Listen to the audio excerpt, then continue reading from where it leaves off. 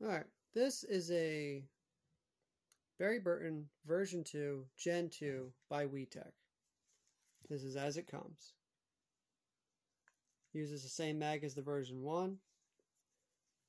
2-piece plastic grips. This rail is interchangeable with the other Barry Burton. This compensator is as well, but keep in mind that it will go over your front sight. It raises the front sight and therefore requires a taller rear sight. So if you use this compensator, you need this rear sight for it to actually be accurate. Otherwise it'll be like tilted.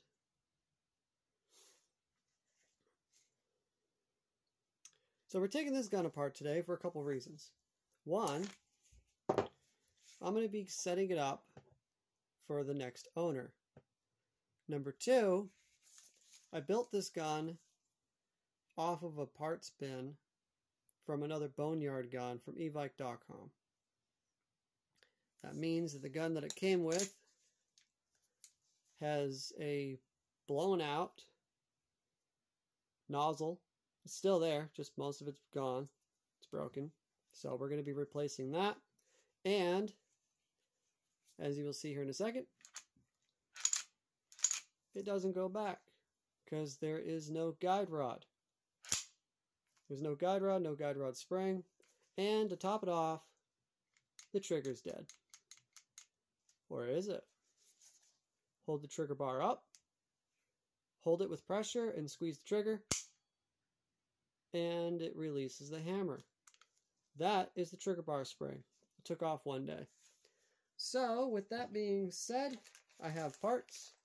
We have the assembly, which I don't think we'll need, but I needed the nozzle. This is a Gen 1 nozzle I will show you to compare. I have trigger bar springs, which apparently appear to be the same, so we will be using one of those. I have some lubricant. This you can get from car stores, car parts stores, such as O'Reilly's, AutoZone, Napa. I recommend this because it is silicone based. A lot of posts when I was trying to get into airsoft were saying go to your local Walmart, buy some oil, but petroleum based oil is a no-go. You don't want to use petroleum based oil on your magazines or your gun where any rubber parts may be because it will tear it apart. Coming from an automotive background, I knew this stuff is good because located in the brake assembly units, usually you find rubber. Ta-da! This is the stuff that Evike recommended, but this stuff is super thin. It just runs right out. With that being said, we got our tools, we got our parts. I will clip into earlier part of this video as to exactly what parts we need.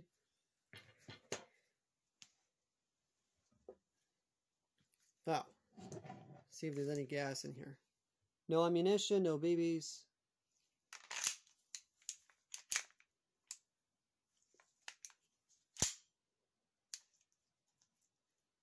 Trigger bar up. No gas.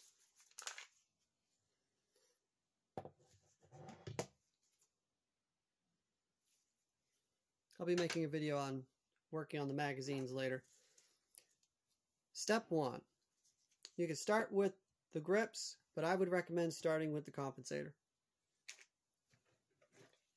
And I'll get to that in a moment as to why. 4mm. If you want to go standard, 5/32 right here. So 5/32 or a 4.5mm. I'm going to stick with metric. Bottom one is fake. That's for show. You only want to do the top one. The top one releases the compensator.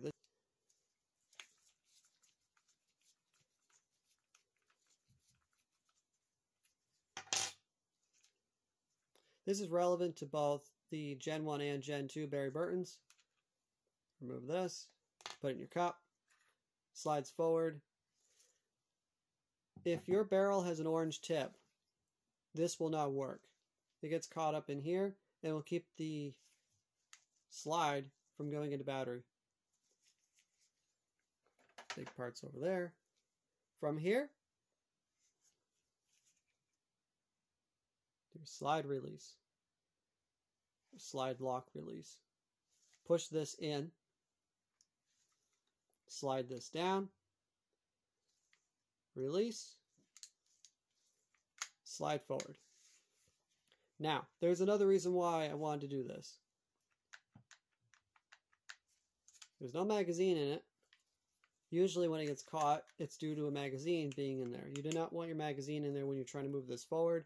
The slide will not come out. Everything here from this point forward is relevant to an M9 or an M9A1, WeTech Gen 2, arguably Gen 1 as well, but I don't want to get anyone confused here.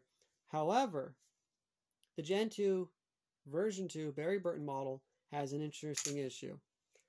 This lower rail here has these, and I don't know what exactly they're for, aside from keeping the slide from going too far forward and I guess ripping your compensator off. Realistically, I guess I could understand that, but look how far forward the slide has to come first. This is where it's supposed to be when it's normal. So you got clearance, but it prevents you from moving it forward. So you have to push up this way to get it to clear. Continue doing that. It will get caught a couple places. You also need to keep an eye back here. Make sure you don't get this caught. And just kind of apply pressure as you go along this area, pushing up. And it will slide out. And there's your frame. Now, what holds the rail in is these two small Phillips screws. You can use something like an eyeglass kit screwdriver, or maybe a little bit bigger, a little bit stouter, because they do have some torque to them. I don't plan to remove these. I don't need to, but that's it. Just two screws. There are no washers. They screw directly into the base. So in theory, you could add this to a 92FS frame from WeTech by drilling the appropriate holes where you need them, and the threads that the screws thread into thread directly into this. There's no threads in the frame.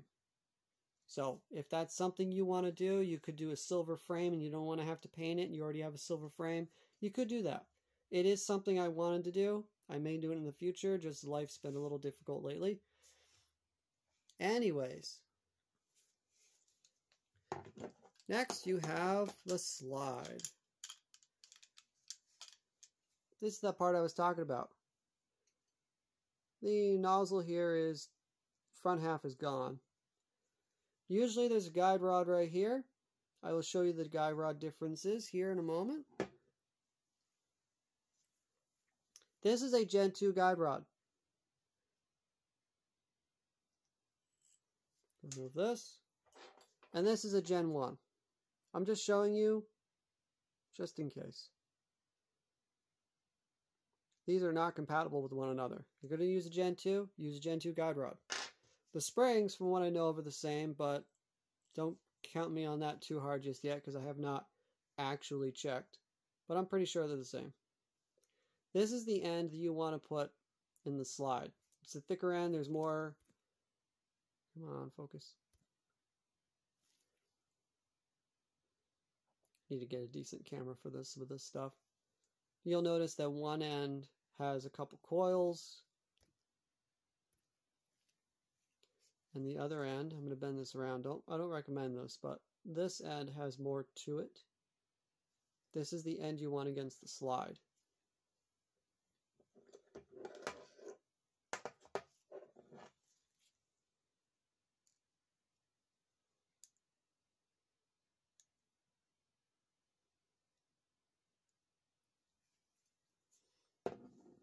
Anyways, so dead nozzle.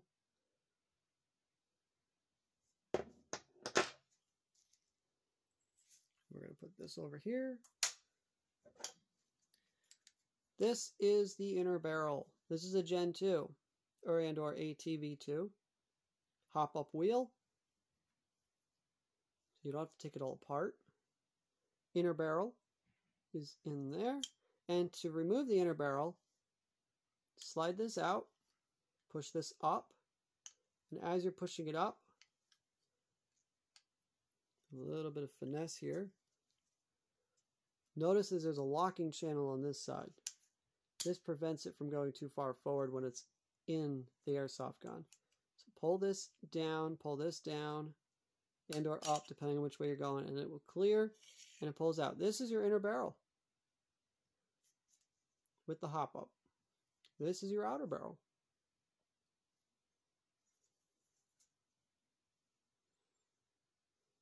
These are pins. There is a spring inside. I'm not going to take these apart. But there's the spring. There's the pins. These are not compatible with Gen 1. This helps feed the BBs up into the barrel, in which part of that corresponds with the tip found on the nozzle. Gen 2 will have 2 of these. This gun currently only has 1 for some reason. Like I said, boneyard. Parts shall be missing. Parts shall be missing. You want a 1.3 millimeter for this. Very small. 1.5 millimeter for Gen 1, 1.3 for Gen 2. As for a standard equivalent, I'm going to say you probably shouldn't, but yeah, that works. It's pushing it, but it works. What size do we have? 0.050. You heard that right. 0.050. That's small. I would stick it with 1.3 millimeter. Your slide into safe position. Let me use the long end here. These are not in very tight. You can use a little bit of blue thread locker, but very, very, very little. You don't want to over tighten these. You can strip the inside and the outside at the same time, or drop it and lose it. Aha! It stayed.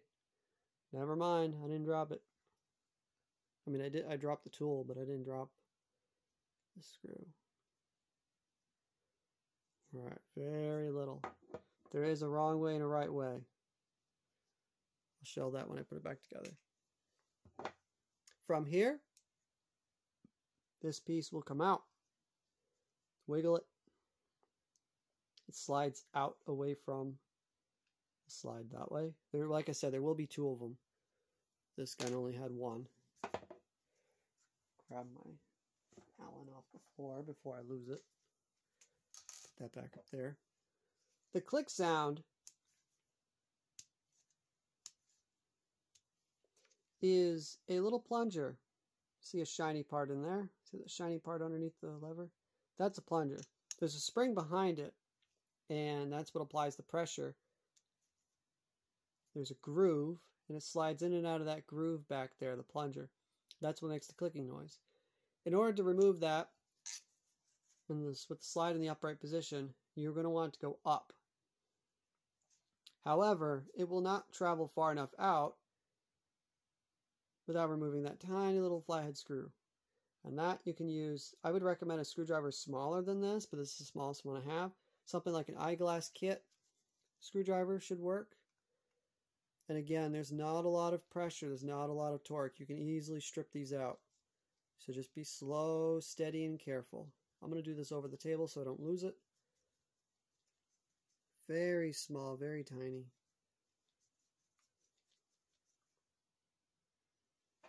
There it is. It is a flathead on one side. Now you're going to want to push that, where that screw just came out, you're going to want to push that back into the slide. And that is part of this arm right here. See that piece right there? You're going to want to keep that in mind because you're going to need to push that back up after when you reassemble this. So push that in. And you can also use the safety to help you by pushing the safety back down into safe now. Hear that click? That's the plunger. Alright, so now that that's been pushed out of the way, here's a better shot at it right there. You can now, and I would recommend, I like to cup it in my hand. Otherwise that plunger and the spring can shoot out. Push the safety up and out of position. And there it is. There's the plunger. Put that over here. And the spring, sometimes it doesn't always come out, but there's the spring. You don't want to lose that. I mean, if you do, it's just, this won't stay. See, now it's all willy-nilly. You can actually move it from the other side too. So it adds tension to this so that it doesn't move so much. And it does make that sound, but also, as you'll see here in a second, that groove is where that plunger rides in. Now, in order to pull this out now, you need to pull the nozzle forward. The nozzle has a crescent shape in it. Or sorry, the nozzle has a hole in it. The safety has a crescent shape in it. So if you're trying to yank this out and it's not coming out, that's because you need to pull what's left of the plunger forward. Slide this up and out. Kind of wiggle back and forth a little bit. It will come out. There shouldn't be any resistance here really. Well, a little bit, but not a lot. You notice how it has grooves in it. That's where the back of the plunger goes into.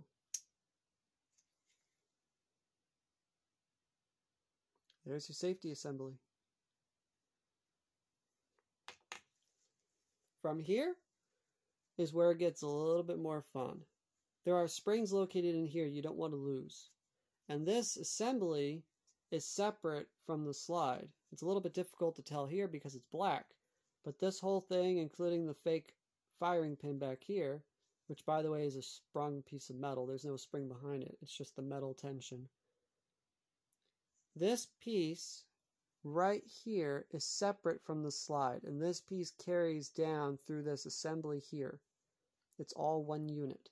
And in order to get to your rear sight, you need to get that out. So, with the power of a flathead screwdriver,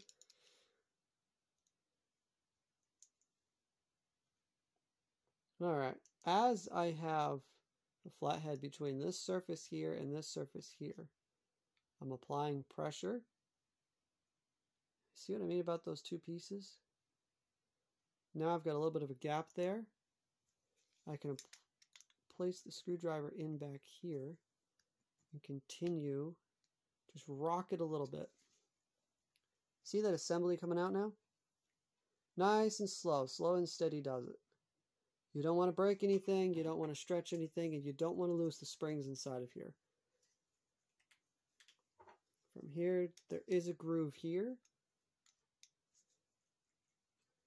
Not much of a groove, but every little bit counts. You're just looking for ways to make this easier. You can apply it up here. Also, now we've opened up. This is where the safety would have gone through. We can now put it in here. Again, apply a little bit of pressure. It goes all the way through. Doing good, making good progress here. I'm not using the nozzle to pull this out because this nozzle is broken. So there's an opening. But if you have a good nozzle, you don't want to use the nozzle to pry.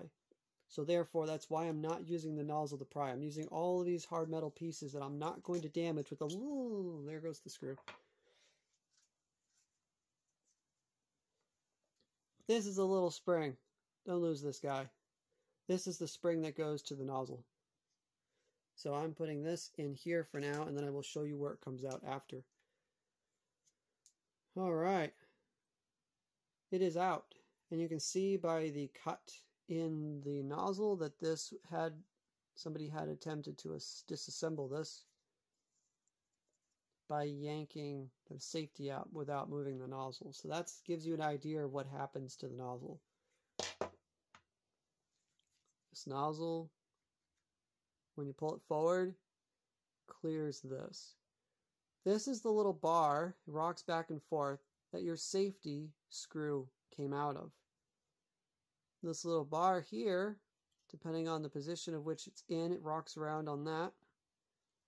This pushes against a series of levers and springs on the frame. And that's what's responsible for your safety. So if this part doesn't break, this part can wear down. So we're going to take this out so I don't lose it. A little bit of silicone oil back here is not a bad idea, but you don't have to overdo it. I say silicone oil, but you use silicone grease or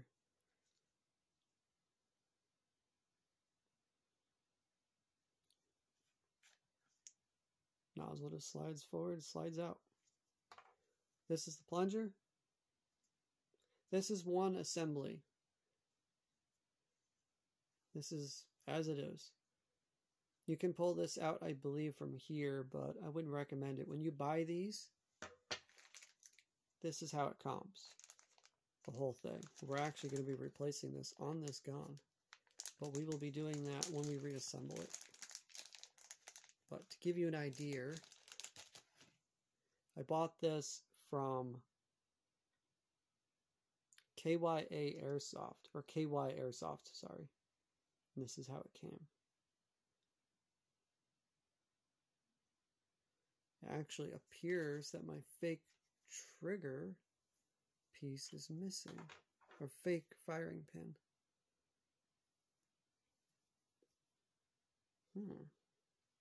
That's unfortunate.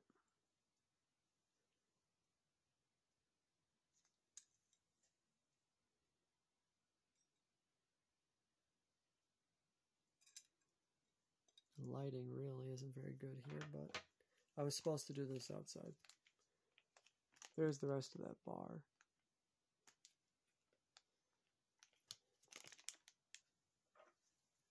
So now with this out of the way, put this in my parts bin. We've already been through this. Put that in my parts bin. We've been through that. Parts bin. This will be the new nozzle we'll be using.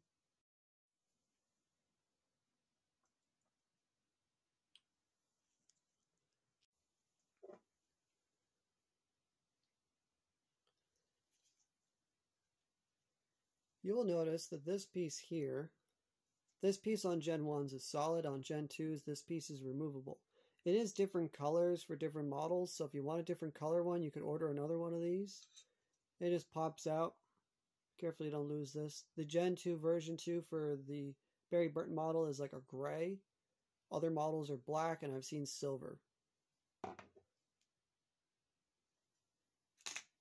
Those two Phillips screws, again, very small. Notice how it's dovetail. Remove those screws. This slides out of place.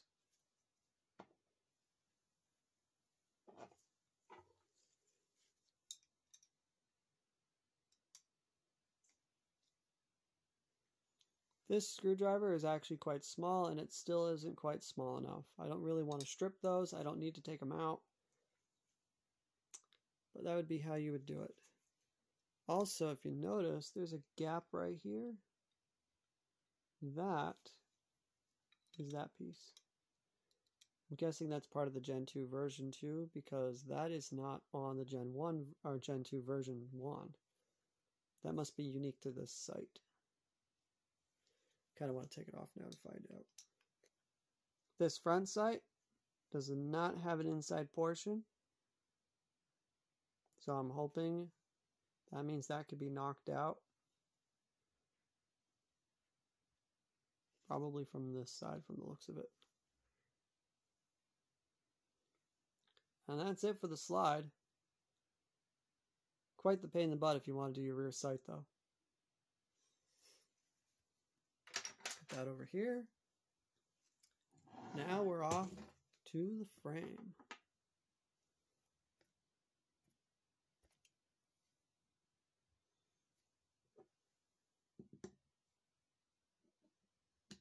You're going to want to be careful when removing your grip on the right hand side, because that trigger bar spring sometimes is not always in there fully seated, and when you remove that side of the grip, that spring can come out.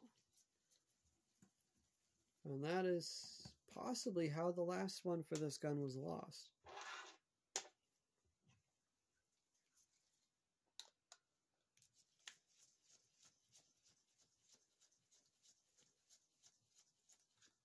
Again, Burton version 2 has a 2-piece plastic Hogue style grip. And these grips are interchangeable with other versions of WeTech Gen 1 and Gen 2. We're going to want to peel it back from the top and then the bottom. Now, these plastic grips that go all the way around, they have pins here and sometimes a pin back here. So that's why I recommend prying it from the top first. Gets you a little bit of a gap here. And then just gently pry it apart, because you don't want to break the pins, you don't want to break the plastic, and you don't want to lose the trigger bar spring.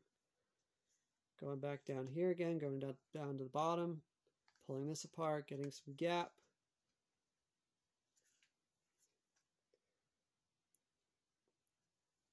At least you can't see my face. My tongue wasn't sticking out. Alright, this is fighting me a little bit here. And I don't want to break it.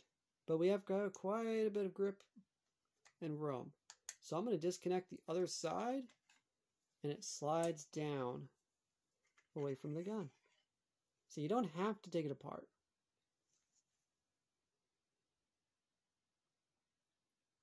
Again, careful for that trigger bar spring. I didn't have one in the gun, but you're going to want to be careful. Rides right up in here, goes there, holds this up, and that is what allows you to disengage the hammer. Drop that down. Does absolutely nothing. Now remember that safety piece rides against this, and that pushes down. Now if you push this down, so we push down one finger, still works.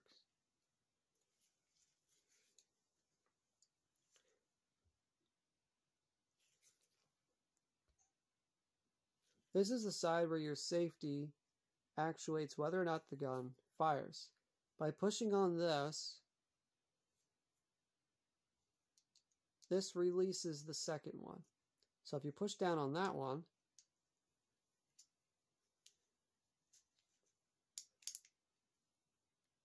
yeah, spring comes forward.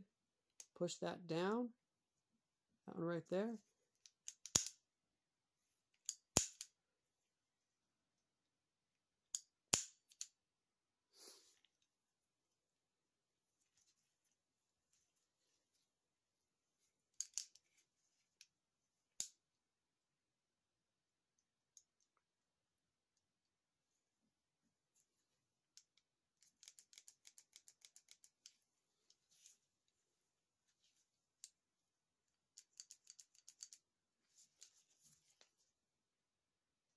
In order to release this now, you need to push on the middle one.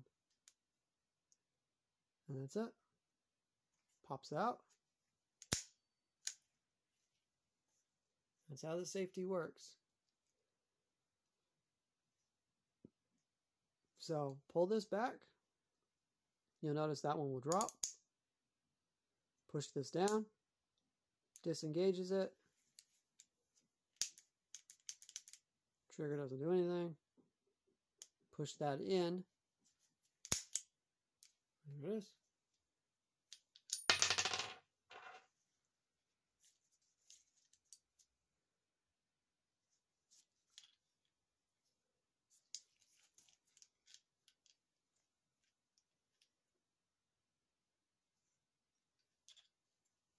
This likes to come out very easy.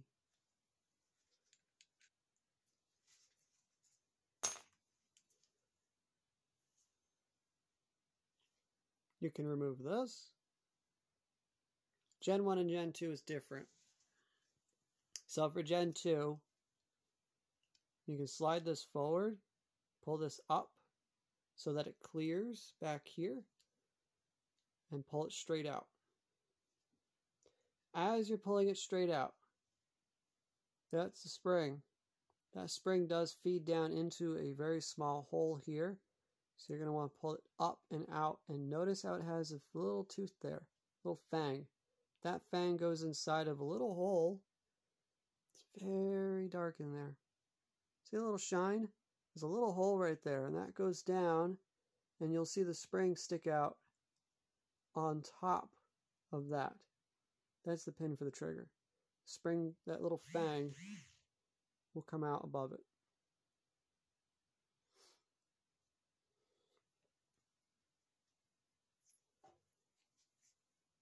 Put that in my parts bin. To remove this, push this in again, rotate it up, and notice, it'll be a little bit hard to show this on camera, but pull it all the way up and notice how that clears. But it gets caught in the frame here. So pull it away from the frame as you're sliding it up. And now it's all the way up. Grab a hold of it, pull it straight out.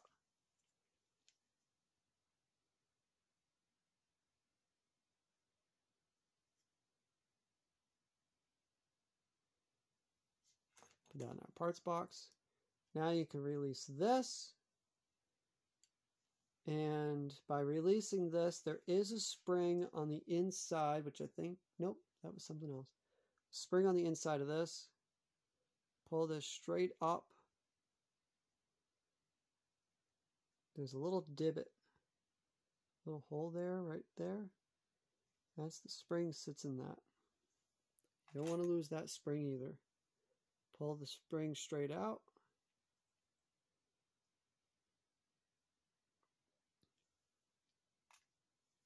Okay, trigger bar spring, or sorry, trigger bar spring's already gone. Trigger bar.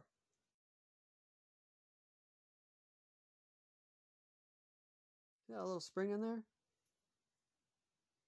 Little tail right there. Get your small flathead. Grab a hold of that little tail right there. Pull it forward. Slide it forward and over. It should go to the left. So now, see, it's not on that pillar anymore. And that will allow you to slide this straight out.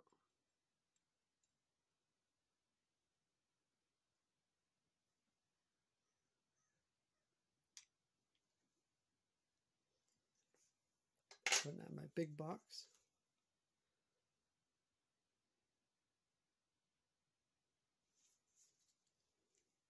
This Phillips right here, the big one, that holds your trigger assembly. So we're going to flip this around. You could use a larger Phillips on this one. There is going to be some torque behind it.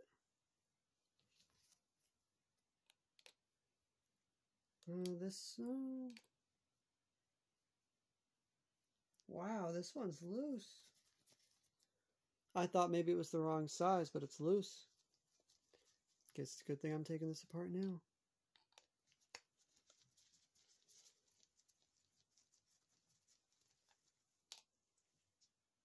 Get your grubby little paws in there. Pull it out.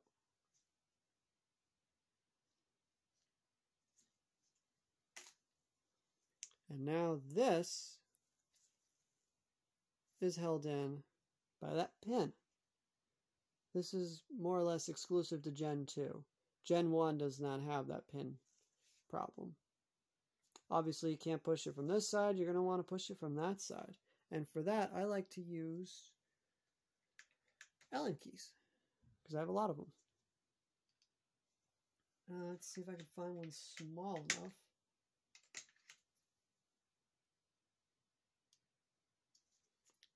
Short end first.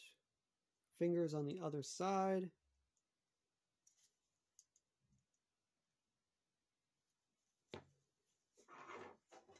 Or you can lay the gun down on a flat surface. I don't recommend hammering this.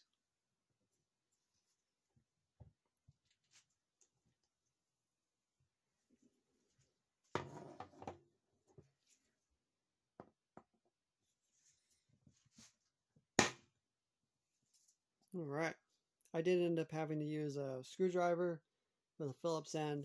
I don't recommend doing that. Last one I did was much easier. But you'll notice there is a groove that keeps this from rotating. Once you get past that groove, it just slides right out.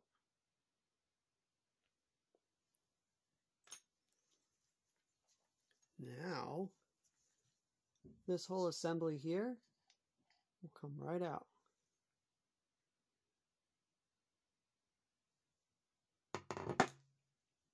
And the trigger is now held in by a little piece of copper. And that copper has the spring around it.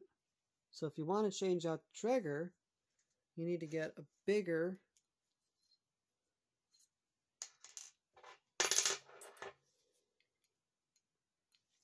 and there's actually not a lot of pressure behind this. You can use this flathead screwdriver or an Allen key. And you got to figure a way to push it through against the spring.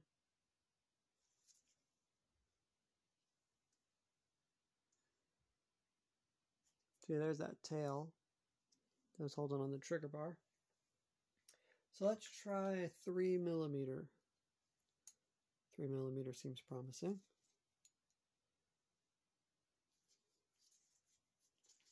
Maybe he wants to go this way. There we go.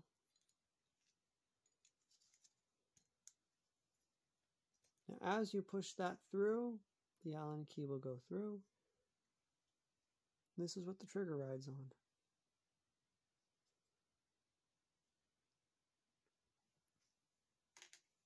Now the spring is on your Allen key now.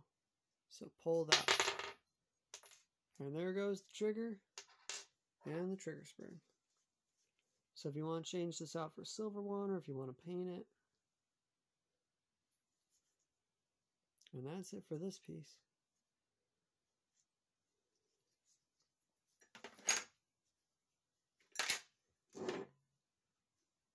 Trigger bar spring. Or sorry, trigger spring. My goodness. And that's the tail end. You want that end up when you put it back in.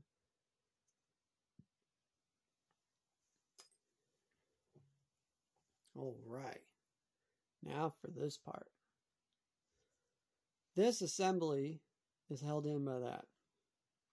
Now, there's two ways you can go about this. You can start at the bottom, and you start at the top. Starting at the top, there's less pressure. Starting at the bottom, I remember a little easier right now. Basically, there's a pin right there. And that pin, you want to push on the smaller side. Notice that this side's a little bit smaller. You want to double check how it's been put in. Sometimes they put it in left, sometimes they put it in right. But you want the smaller end to push, because you don't want to push the bigger end through the holes, especially if it has to go through something in the middle. This is a plunger. On the Samurai Edge models, this is flat, as well as some special models. On the standard model in the M9A1, there's usually a lanyard loop here, and you can swap it out. Swap those pieces in and out. The Gen 1 will fit in here, and the Gen 2 will fit, vice versa. There's a little bit of wiggle, but I was able to put a Gen 2 plunger in a Gen 1 frame.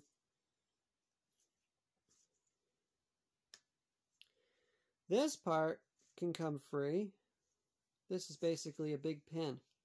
See that right there? You can push that through. In some cases, like this one, you can even pull it out by hand. This pin is what the hammer rides on. So by pulling this out, wiggle, wiggle, wiggle, wiggle, and clear.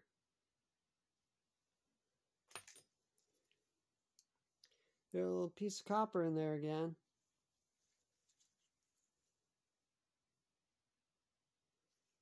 Now, the reason why I mention this is that there's a spring in here, and that's what pushes this to go back up.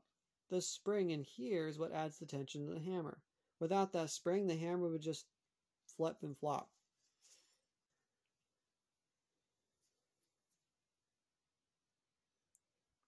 Now, there is another pin right here.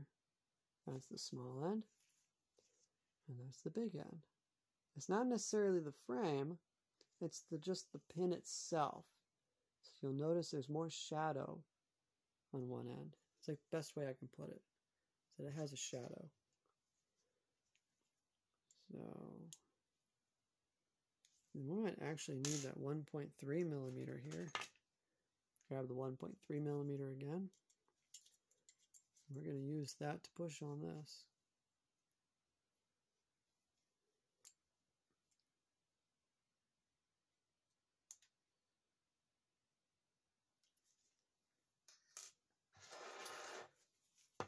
I'm going to grab my little Phillips here. Assuming I didn't put that somewhere.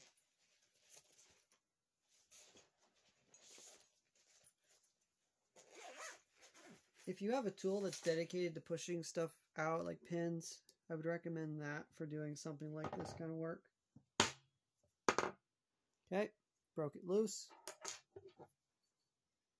Now I can grab this and push it through the rest of the way.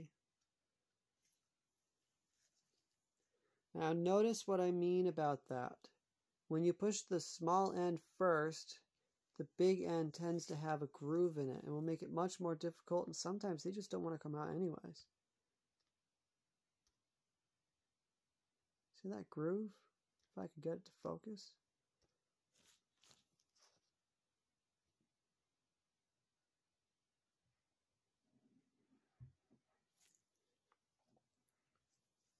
So you want to always push on what looks like the smaller end. It's not necessarily the side of the gun, it's the side of the pin. And this goes for magazines too.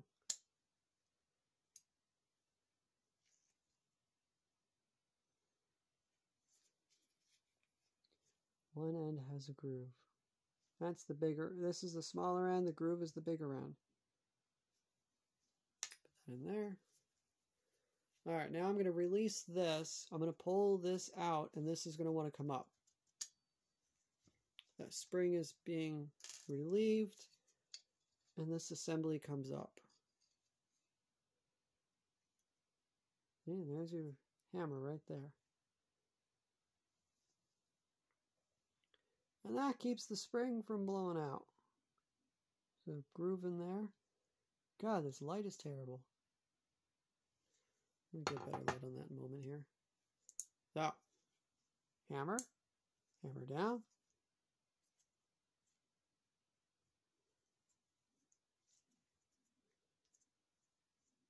I believe this is the part that hits the back of the magazine.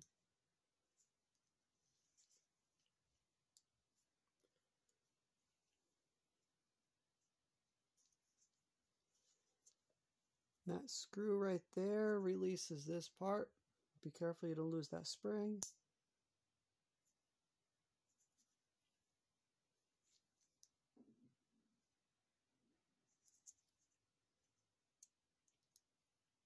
This part wants to come out right now.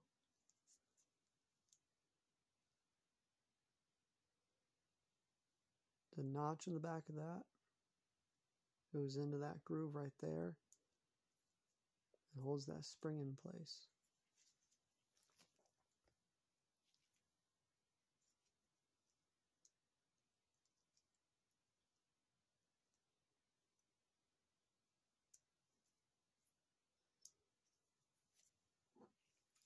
Plunger time. Again, I'm going to grab a tool to push it out. Look for the smaller end, which is on this side of the gun currently. Keep a thumb or a finger down against the plunger so it doesn't try to shoot out on you.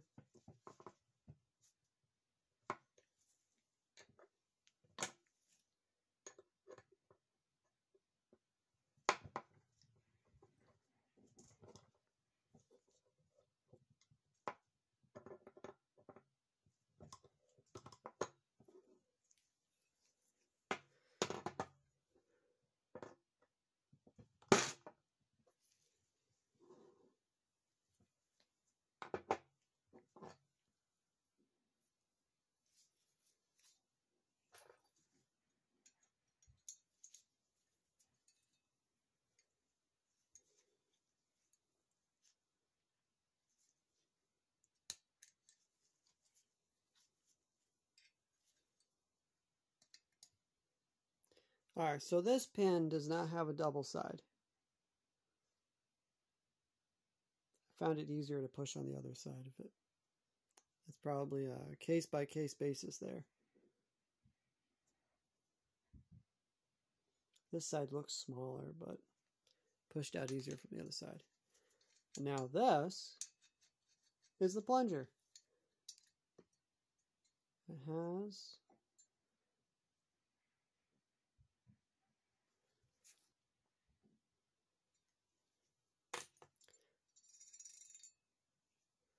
the spring also has a wider end and a skinnier end.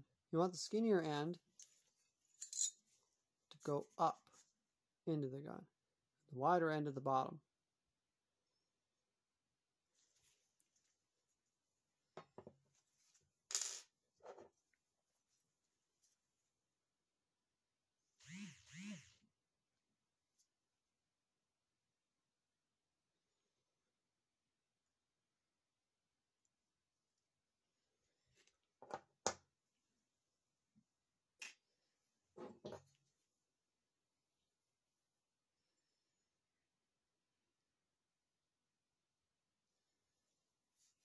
Right. Aside from these right here, which I really don't want to do, they're super easy.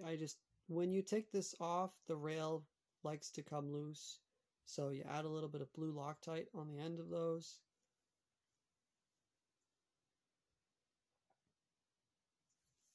That is it. That is a bare frame.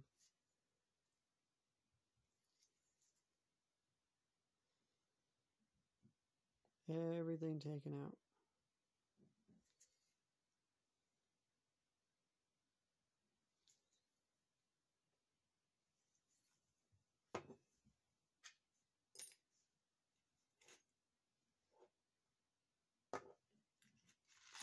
Parts. These are all the little pieces.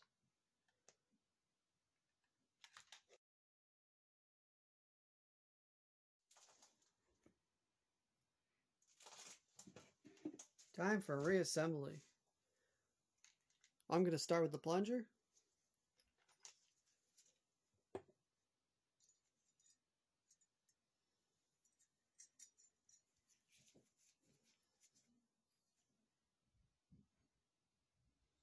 I'm going to try the tilted end first.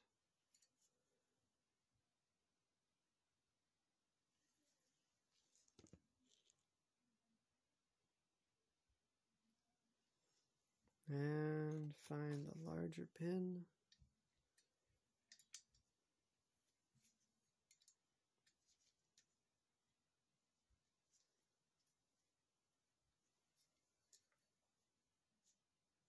Again, there does appear to be a thinner end.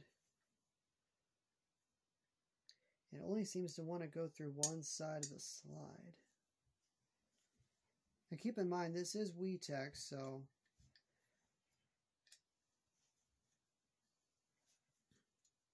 probably are some differences in machining.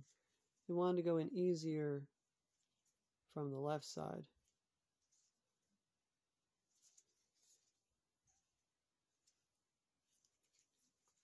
I'm going to use the back side of a screwdriver, push it in,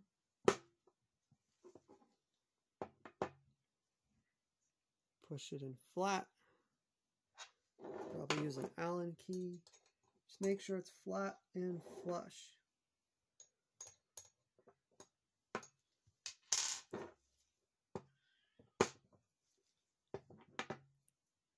Flat and flush on both sides. I'm going to put this back in. The hammer assembly. Make sure it's lined up with that spring in there.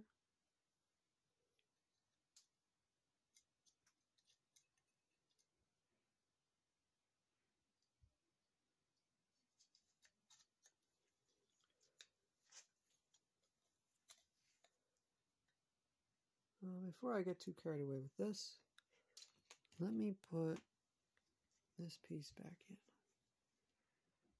Notch goes in, Head goes forward like it's looking forward out of the gun. Oh, don't lose pieces.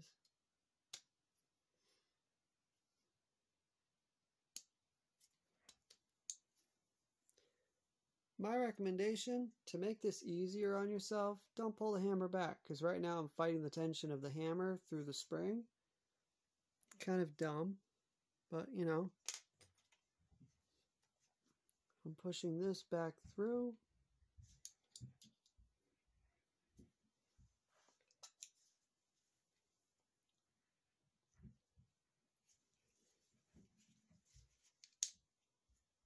That big one's nice. It's super easy.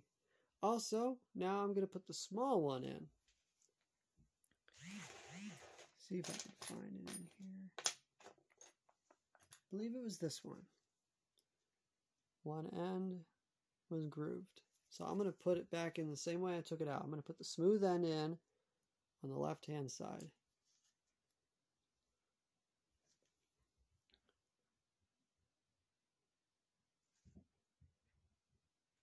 Just pretend that's focused. I'm going to use the flat end handle end. Or maybe not. Make sure that's lined up all the way. It looks good. So I'm going to try.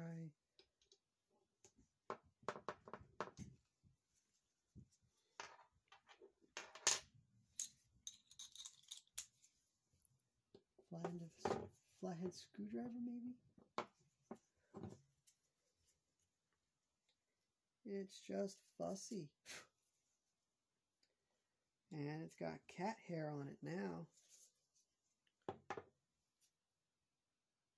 Now let's put the trigger assembly back in. We're going to want our trigger assembly, our trigger, and where is it? Trigger spring. I think that was it for that one. Oh, wait, no, we want the copper piece. And then we want the pin. All right. So let's start with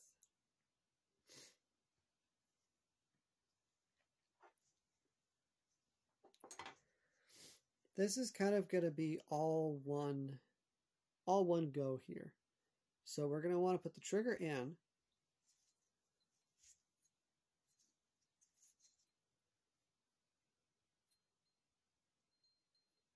Give me a second here. This is the front. This trigger's going to want to, aha! Forgot I was to go in an angle like as if you're in the process of firing it. You're going to want to put the copper in, but you got to keep in mind about this spring.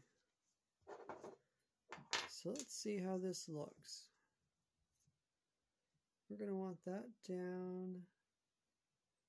We want that up.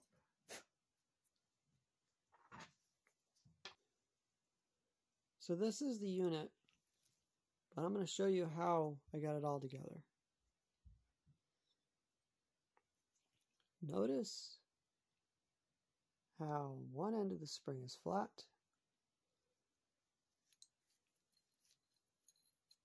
Let me get this out of the way here. One end of the spring is flat and one end is not.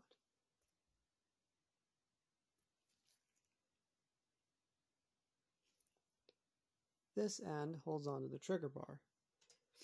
So I'm going to grab the trigger bar real quick. So it gives you an idea of how this all goes together.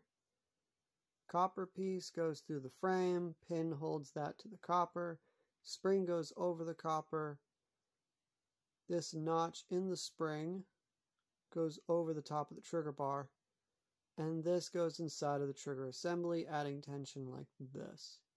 This is being pushed up by the trigger assembly. So, how do we get that into the gun? Well, take this back out. Here is the assembly. This bottom hole is where we want this unit to go through, and the top hole is where we want the top one to go through.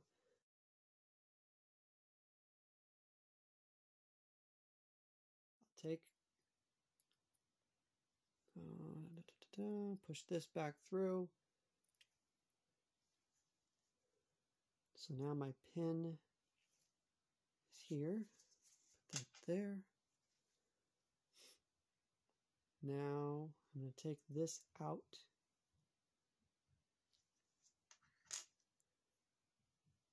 Take this out. Take this out. Unfortunately, put this back in place. Keep in mind, this part goes up. This part goes down. This is the trigger assembly. Big hole goes forward. Trigger is also forward. So I'm holding that down. We want to put this and this spring in first. So this one's going to have the tension. We want to put tension on that. This one's going to want to rotate. So we're going to push that in. And I already lost it.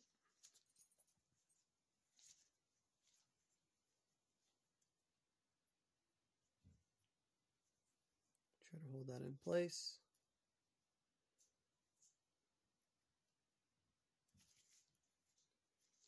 Again, that in there, push it up. Push that in. There.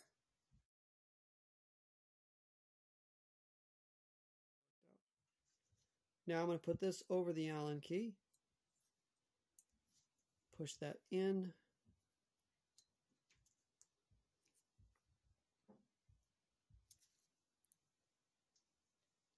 Trying to get that copper through the spring right now, through the trigger. So I'm going to use a flathead screwdriver to push down on the spring.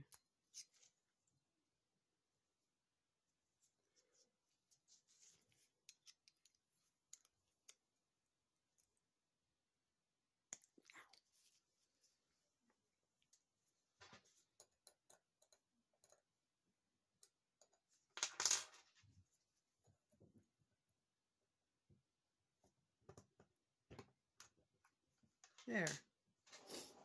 Alright. While I had it flat on the table, found that to be easier. I had it flat on the table, copper down, used the key. I could see the spring wasn't lining up, so I pushed the spring down into the trigger itself through this trigger assembly as I was pushing down on the assembly here. And the copper slid right through.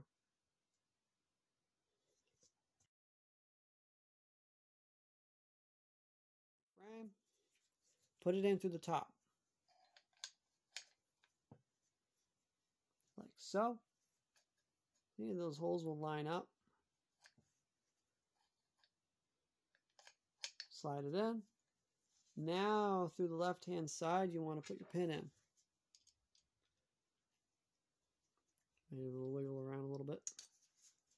Shouldn't go in too hard. You don't want to dislodge that copper. And now I'm going to use a pushing tool, make sure it's all lined up. I'm going to use my flathead again. Skinny side.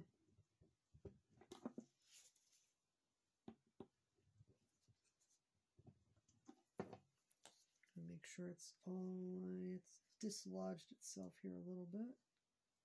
Rule of thumb, if it's not going in very easy, it might be misaligned ever so much. It doesn't take much.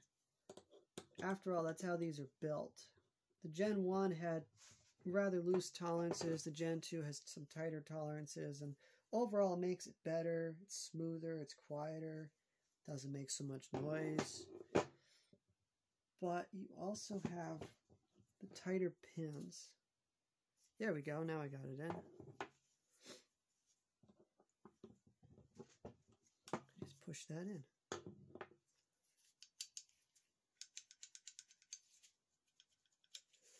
Alright, see if I can get it on the camera.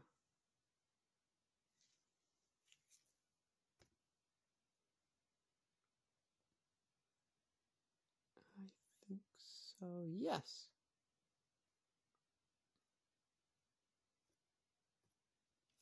Alright, see how you can see the table through that hole? Right there. That is the hole I was telling you about that goes up in through here. That'll be important for putting the slide release back on. But first we're going to do this. I just wanted to show you that while I had the opportunity. Now, if you mix your springs up like I did, because I'm dumb,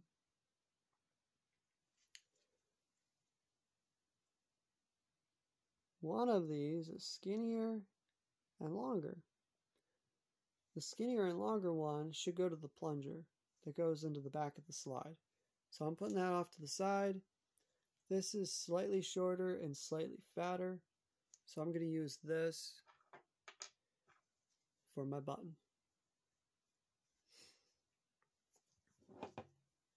Spring goes in the front hole. Seat it in there. Should sit. Now this goes in. Make sure that spring seats into the bottom of the button. You should see it just poke through. Push it in. Shouldn't be too much resistance. I'm getting some resistance here though.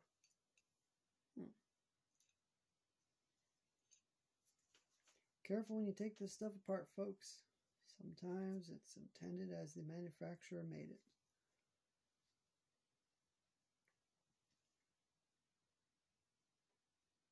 Definitely the correct spring. It's just gritty. I had this happen on a Gen 1 before too. There's actually some metal shavings in. Oh, that might be why it's gritty. There's metal shavings in where that screw came out.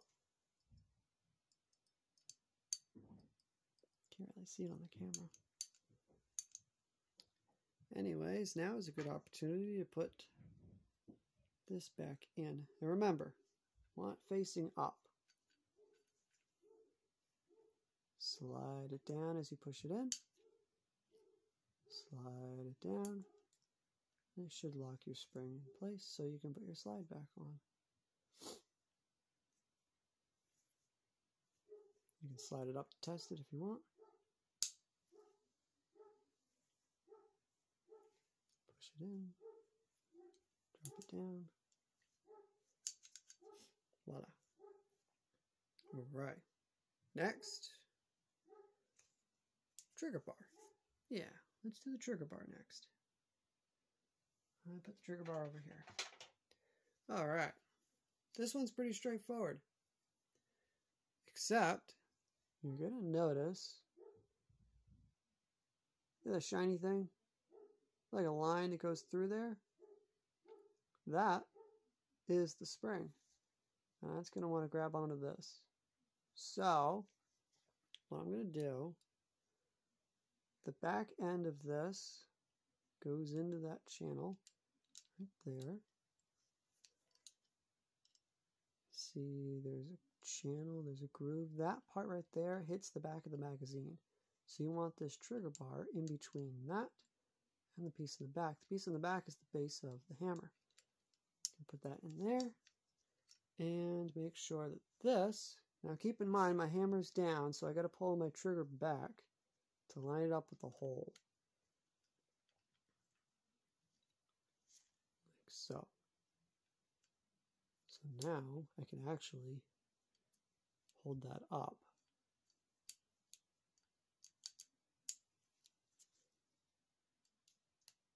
Engage my safety. And ta-da! However, this moves because I haven't locked that spring back into place yet. So I need to push this in all the way. And it's going to push against that spring. That shiny fella right there. And we're going to take our flathead screwdriver, grab the tail end of that spring, and before we pulled it up and to the left, now we want to pull it up and to the right. So I'm going to hold this with my index finger on this side, grab this down here, pull it up, and to the left.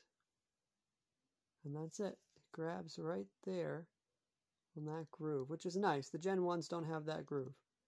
Gen 2s do. So now it actually holds a trigger bar in place. Gen 1s are kind of flimsy-whimsy. Now you can apply the trigger bar spring.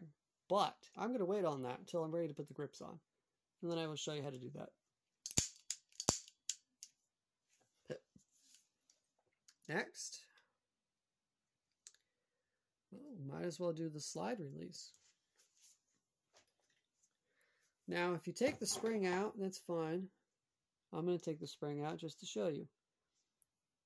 This is not compatible with Gen 1, neither is the spring. The spring, you want to keep the fang down. Fang down, flat part goes against the bottom of the slide release. Right there. So bottom is flat. Right there. Hold that in. And this goes into the frame, into that hole that I was talking about, the one you could see through. Right in there. A little hole. So put that in the hole, like that. You see it's in the hole? And now put this through that hole right. God, what happened to my lighting? Come on. Focus. Okay. Pin through there. Put the spring in. Put that in while you're holding the spring with your other finger. Rock it and lock it. Now it shouldn't move left or right, unlike Gen 1s.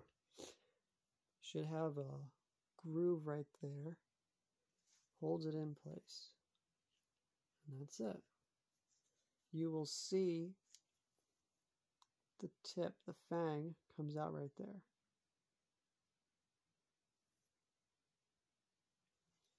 So that's it for the slide release. However, I made a mistake. This right here, that other part of the spring you want on top.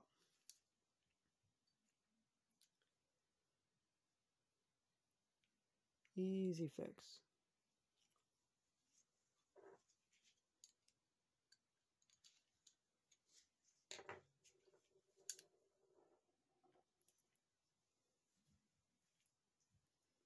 All right, flat into the spring on top of that groove right there.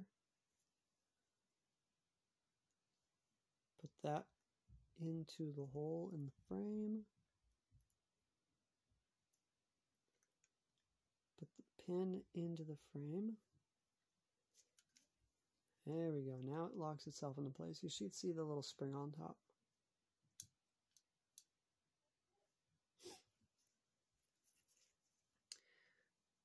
Now we have the mag release. Now I'm going to see if you can make this ambidextrous, because I've seen it done on the Gen 1. Yes, you can make it ambidextrous. You can actually swap the slide, the mag release. So that's cool. That's good to know. Now, I don't like doing that because I have to hold it in now. This piece, in order to get it out, you push on the back side of it. In order to get it back in, put the release in first. So I'm going to put it in the correct way, assuming you're not a lefty. So we're going to want to put it in, put the thumb release side in first, like so, and then put the back side into the groove, like that. Don't try doing the back side first. It's too big. It's not designed to come through. That's what stops it. So put the thumb side in first. And you can do it. Apparently these are ambidextrous, so you can swap these if you want to.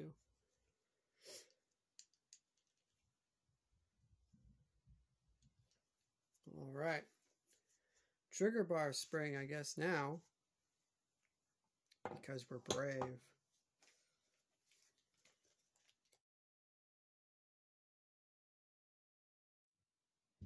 So this, you're going to want to turn this way. So the long side that's curved goes into a groove. Yeah, there's a groove right there. Starts here and goes down. You don't want that to ride in the groove, but I recommend putting it here first. See how there's a groove?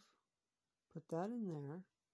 This sits on top of that, and then while that's sitting on top of that, this goes down.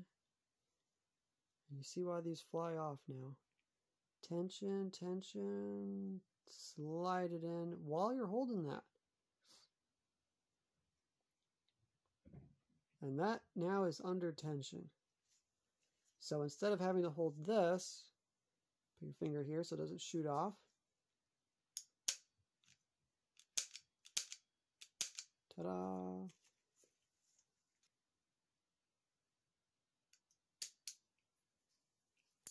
Ugh! Son of a cat. And the spring took off already.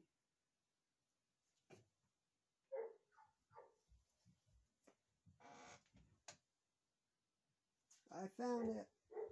Oh my goodness, I found it. These things tend to disappear.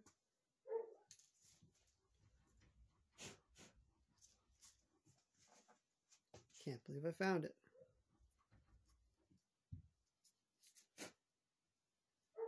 So, don't mess with the gun too much with that.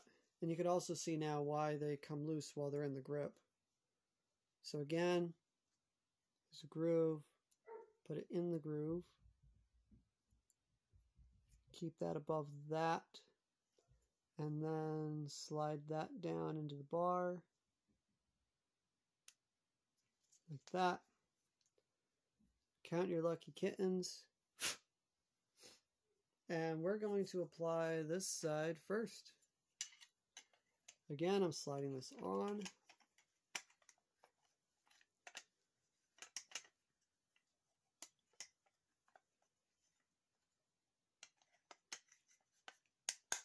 Lining up the holes.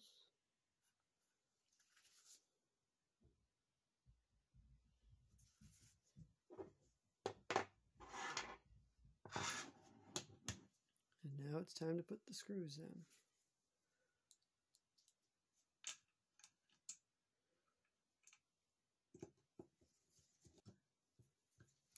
Now these screws are, I believe, specific to Airsoft. You cannot use real steel screws in here.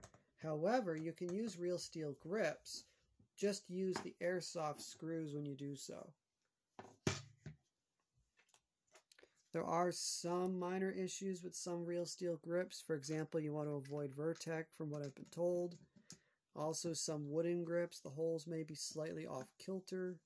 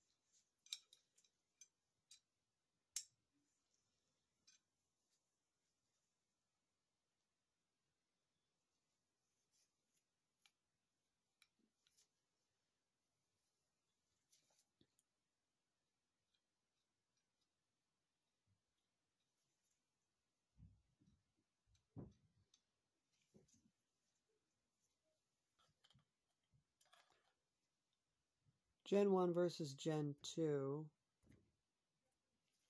Gen 1 will only have one rib. Gen 2 will have one rib. Gen 1 will have 2 ribs. This is what helps hold your spring.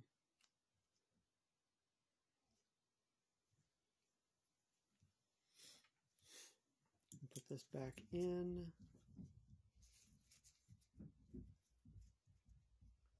Remember, this notch went down, and this goes up to the safety, like so.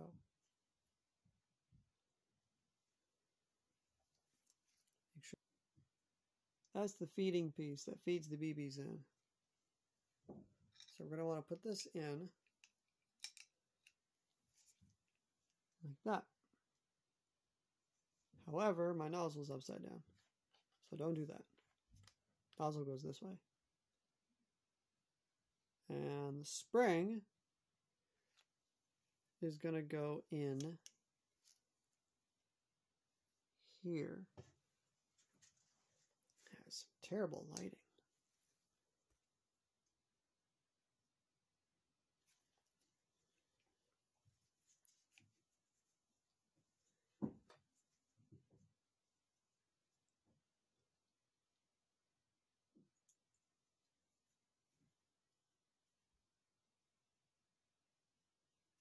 Yeah, that right there, that's the nozzle.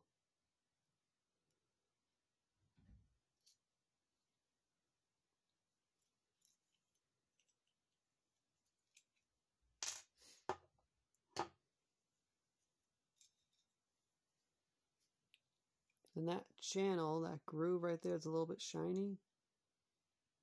That right there is where the spring sits.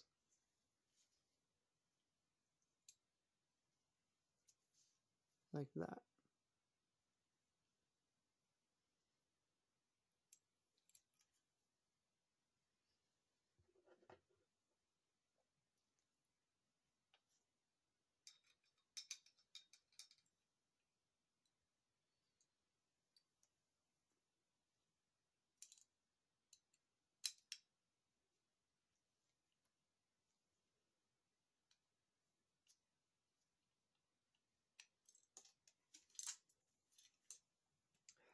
Cat crap. Right. This spring wants to ride on this plastic nub here. So we need to hold it there. Let's try putting the slide onto it instead while I'm holding this end.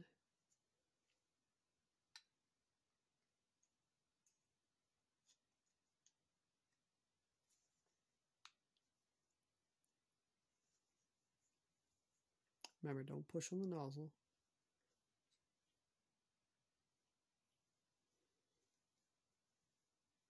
Before we go too far with that, we need to put this back in.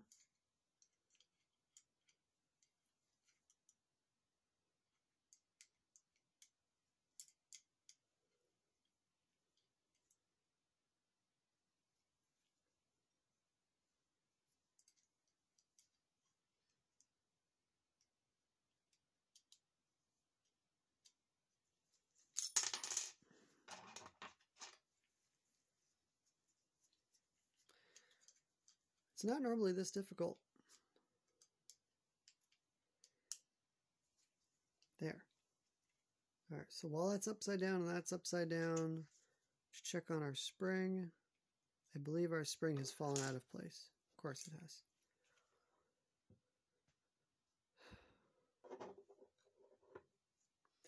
I'm going to go grab some tape.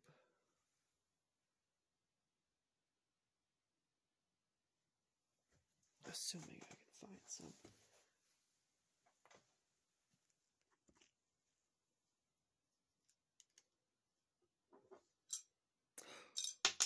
Come on.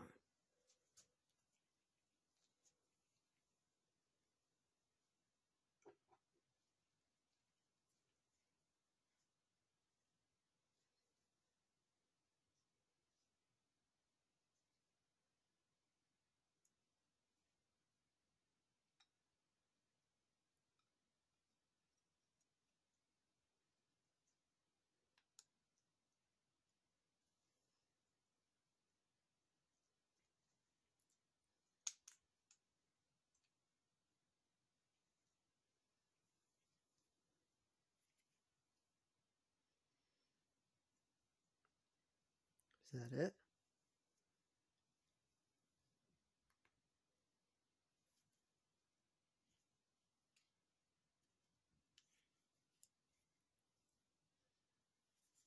Looks like I might have had it right the first time.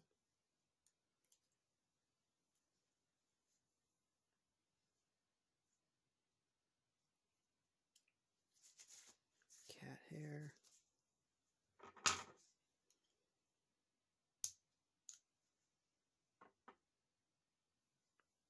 All right, pulling the nozzle forward. Reinsert the safety. My goodness, cat hair.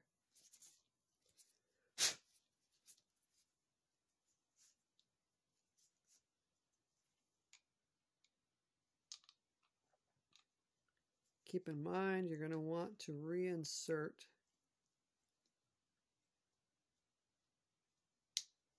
your plunger.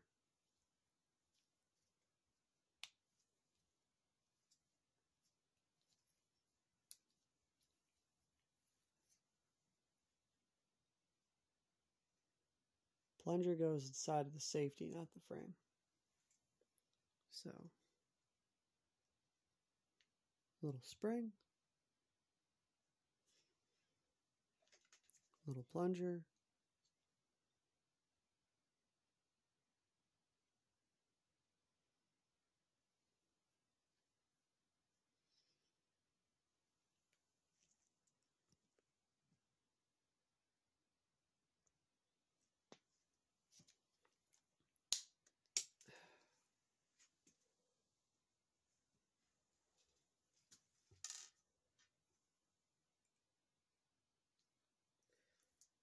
This is going to be a terrible video.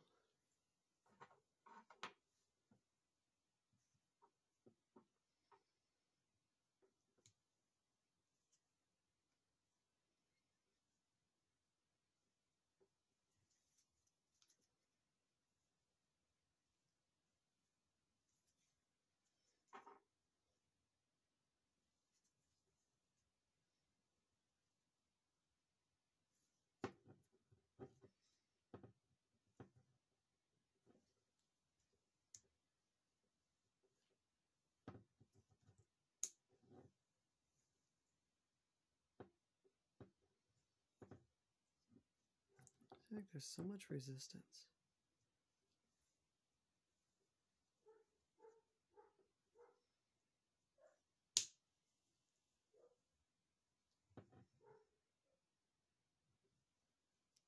All right. Notice how I have that down below.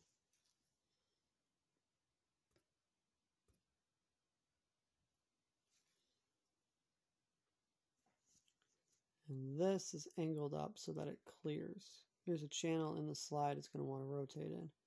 So now as we push this down, we have to push the plunger back in. So I'm going to use my little screwdriver.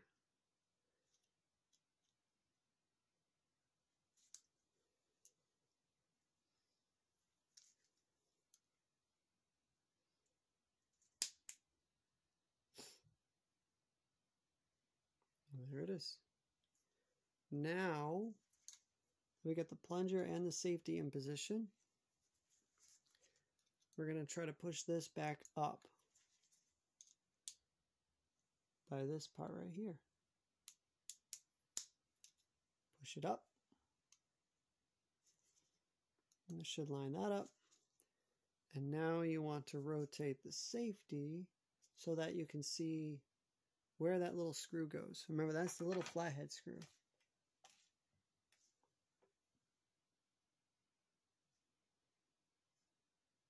get the little flathead on it.